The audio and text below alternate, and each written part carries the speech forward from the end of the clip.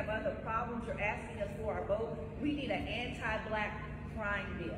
We have just witnessed in Jacksonville a white supremacist shoot down 3 people for the sake, just simply because they were black. Subsequent to that, there was another thwarted attempt at a church, right, that was thankfully thwarted, where they wanted to kill black people in a church. This is literally our life and our world. Within the past 30 days, then up in the Cape, up in Massachusetts, we got young white supremacists sitting up there trying to drown a teenage black boy in a pond and yelling George Floyd. So we have a real problem. The DNC needs to give us an anti-black criminal bill.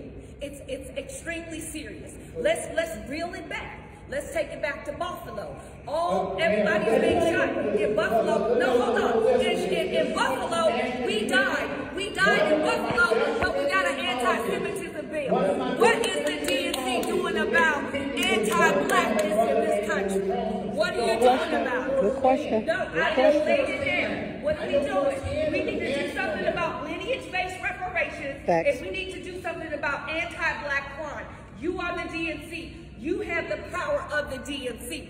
We don't see it. Joe Biden said that he had our back, but what we're seeing is that he's stabbing us in the back.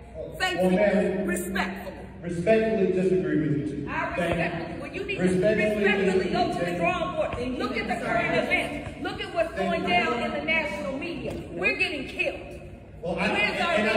And listen, man, they're drowning. I know that. The Cape 2 weeks ago. I know that. You want to drown a teenager? In a white supremacist, a young one too. They're being breeded. You want to get them drowned everybody's trying to act like anti-blackness doesn't exist. And on top of that, right here on this university, the Freedmen Center, we're talking about the Freedmen. We're talking about the descendants of U.S. chattel slavery, known as Freedmen and the Negro. When is the DNC going to do something for the Negro? We need our... But only talk to black people about voting. And that's what you're doing up in here today. Pandering for votes to all of these students up in here. You're sitting on your hands, literally, and then you're going to be disrespectful and walk off the stage. But you want our vote. Sir, we've been voting for 60 fucking years, and we haven't gotten a damn thing from you, or Joe Biden, or Kamala Harris. We haven't gotten anything. Sir, what? No. Because I'm mad as hell, sir. 60 years we've been voting. What have we gotten other than being at the bottom class?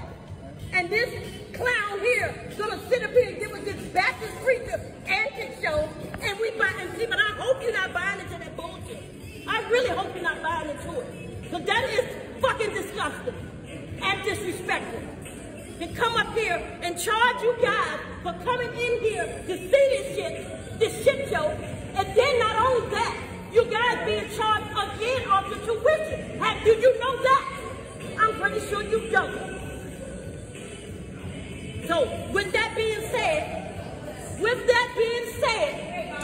I seriously hope that you guys don't go to the poll and vote for no more of these fuckers that sitting in office ain't doing a damn thing for us.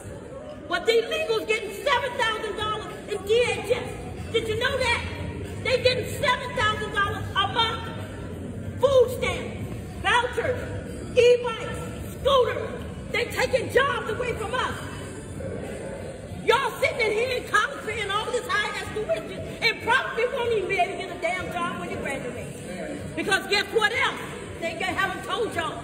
The certifications attached to your degrees, you're going to need certifications to go with those degrees. And if you haven't checked into that before you started school, when you go for a job, they're going to tell you that shit when it's over.